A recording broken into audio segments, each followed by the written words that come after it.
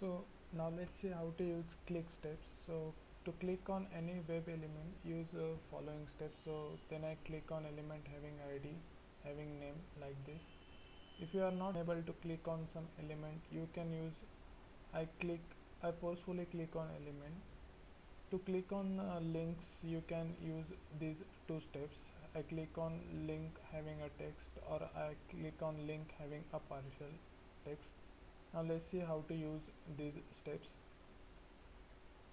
So I have a test page where I have a reset button and some links.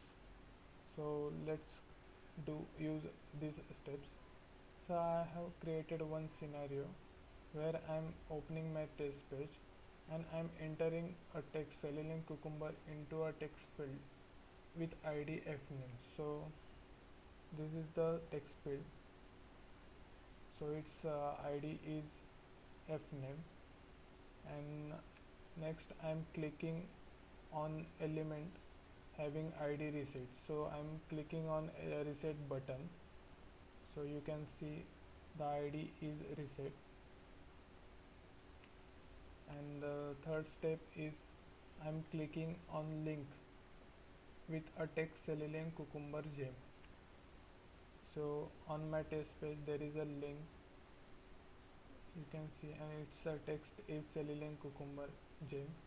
Now let's run it.